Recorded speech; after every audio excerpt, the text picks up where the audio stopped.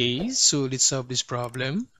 Suppose the fifth term in the geometric sequence is 25 and the ninth term is 400.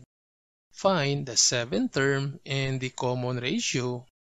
So first, we need to find the common ratio using this formula. Then in the given, we have this fifth term, that's a sub 5.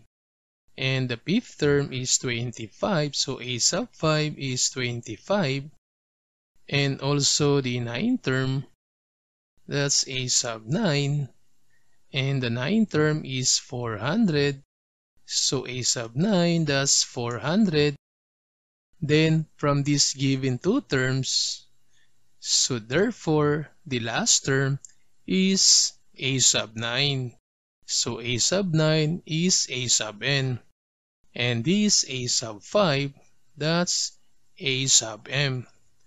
So to find now the common ratio from this formula, so we have this a sub n and a sub n, that's 400, then equals a sub m, so a sub m, that's 25, then times r to the power n. Since a sub n equals a sub 9, so therefore n is equal to 9. Then minus m, since a sub m equals a sub 5, so m is equal to 5. Then simplify, so divide both sides by 25, so cancel. So 400 divided by 25, this one is 16. Then r, so we have 9 minus 5, that's 4, so r to the power 4. Then to solve for r, since the exponent of r is 4, so we need to take the fourth root on both sides, so cancel. So therefore, r is equal to this fourth root of 16, that's 2. So the common ratio is equal to 2. Then to find the seventh term, that's a sub 7. So if we're going to use these two terms, so therefore, this a sub 7 is the last term.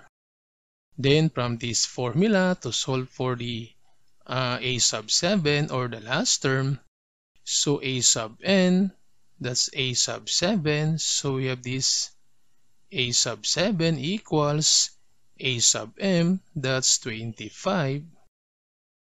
Then times r is 2, 10 to the power n. Since a sub n is equal to a sub 7, so therefore n is equal to 7.